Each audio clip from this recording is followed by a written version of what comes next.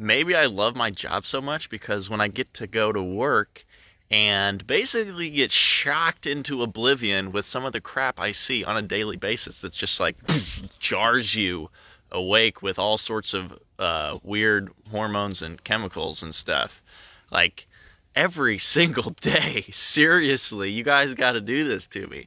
We have some crappy stuff going on, and it's because you don't understand basic like 5th grade science stuff here. And I want to show you some 5th grade science and how that applies to having a really good roof on your house. Let's see this right here. So for some perspective, this is a dormer on the front of the house like that. And this roof plane, the porch, you know, you have a lower pitch and then it's going to go into a steeper pitch where those meet. That's the transition. And this is sidewall flashing, where the roof meets the wall. And look at this.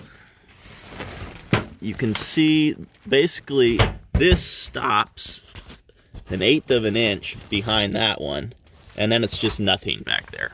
So let's talk about the science. This piece right here, it's good. It looks good. At least it's there, but they had no screws in it.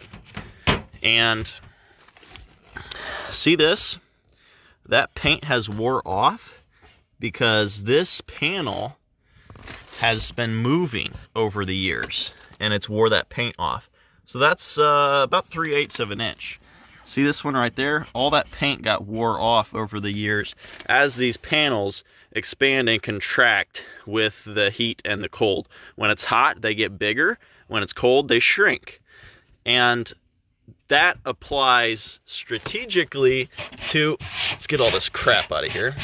When you put caulking on your roof like that, and then this metal starts to move, expand and contract, what's it doing? It's stressing that caulking, and then it's gonna pop it like it did here, okay?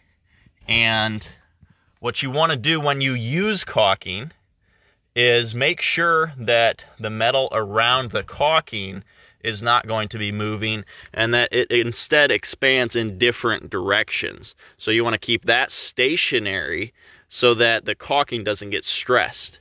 So what I would have done is made sure we screwed this panel into the ribs, and then I also like to put screws together where the metal actually overlaps to make sure that those two pieces get locked together. In addition, like, this piece should have come back up here and actually had a bend in it. You can't overlap it like 1/8 of an inch like that and expect it to not leak. So, in short, like having an elementary understanding of some of these scientific processes, it really actually helps a lot with the quality of your workmanship. So if you understand that, you're going to spend almost the same amount of time on this piece compared to what's done right here, except that caulking's not going to break in the first couple years and then cause a leak. And that's the difference between a roof that lasts 5 years or 10 years and a roof that's going to last 25 to 30 years. And it looks the same, same exact materials, except one lasts a lot longer.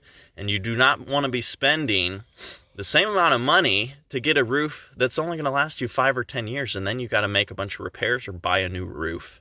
That is not what we want. None of us want that. And so just, I don't know, pick a good roofer for Pete's sake. And, like, don't always go for the cheapest bid, because most of the time, like, I don't actually think these guys were roofers. I think they were more like just handymen or like builders that thought they can roof, and there's a lot of those out there. Pick somebody who's actually a roofer, who's designated his brand and his life to learning and mastering one thing, because there's enough in roofing to keep a guy busy on top of his toes doing a good job just in this one trade. You don't have to be throwing in a ton of other trades to that as well. I lost my train of thought. Roger's yelling at me. So anyway, science is really cool, and it helps us be better at our jobs.